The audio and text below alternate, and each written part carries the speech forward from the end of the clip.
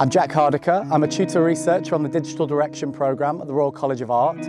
I also lead the collaborative practice Office of Everyone.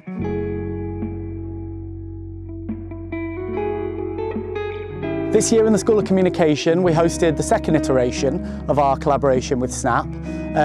Again, really exploring the future of augmented reality, but this time, rather than just focusing on working with their kind of experimental wearable technology, the spectacles, we actually looked at working with a range of their technologies. So some students focused on creating web-based experiences, some focused on creating app-based experiences, some created work for the spectacles, and some created more traditional lenses. All the reality we sense is just an electronic signal processed by our brain. So what is reality and what is augmented reality? We used Snap's machine learning and computer vision technology and then integrated them to our project with Lens Studio. We were able to track our hand, posture, position to let it interact with a real world and a digital world. We think that augmented reality is at its best when the digital information has a relationship with the real world. So this could be the buildings around us, it could be our bodies, it could be physical, tangible materials. And we wanted to see the way that AR could make these experiences even more engaging. The project was created in Lens Studio. Therefore, users can download Snapchat app to scan our special design map and to unlock their unique augmented reality experience. The programme ran for 3 terms, and throughout the programme we were able to bring in a bunch of really exciting guests to work with our students. The themes explored with the guests included equity, accessibility, performance, materiality, ecology, and with this kind of learning the students were able to develop projects that really kind of push at the boundaries of what's possible with augmented reality and what's possible with kind of storytelling through augmented reality. I have covered a range of projects, like a portfolio of projects, and showing a bit of the backstage, how through time I have approached challenges related to how do you make people experience feeling of materials through the digital, or like I said about sustainability, how do you make people understand or value or create meaning around certain features of materials that are important for sustainability. And in the session we used pure soot and students ground that down and turned that into ink. And what we were doing really is talking about knowledge systems, but also talking about energy consumption.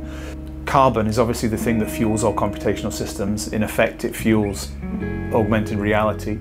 And so in making the ink, we were also talking about quite complex theoretical issues. And what's nice about those types of workshops is that they are types of co-doing. So everyone was sitting and making an ink of their own to take notes about the session. And so though it was a very material-based session, it was talking about the materials that support digital computational. Yeah, the workshop was around giving different tasks to students of like choosing a place, choosing a topic, choosing the aesthetic of the layer that they will create. And they created this like a situation in the workshop. They created a layer for a certain situation, for a certain problem in a space. And it was for helping them to develop their own ideas basically, but like thinking of different perspective of how to bring them in to think what is the role of augmented reality, or how can it actually tell a story. I think this kind of research is really important in the context of an art college.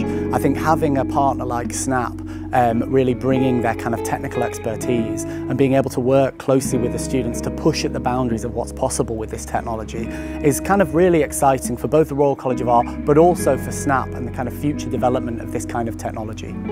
Rather than aiming to detach ourselves from reality, how can AR be used to help us rediscover a sense of awe and curiosity in the current world around us? And how can we integrate technology into our lives in a way that allows it to exist more quietly and ambiently, rather than dominating the forefront? We envisioned our project as a learning tool. In order to find the right topic, we studied UK's primary school curriculum to find a topic which could be more engaging via AR. To build our prototype, we took advantage of the Snap sessions and additionally went through a number of tutorials for Lens Studio to create the marker-based interactions.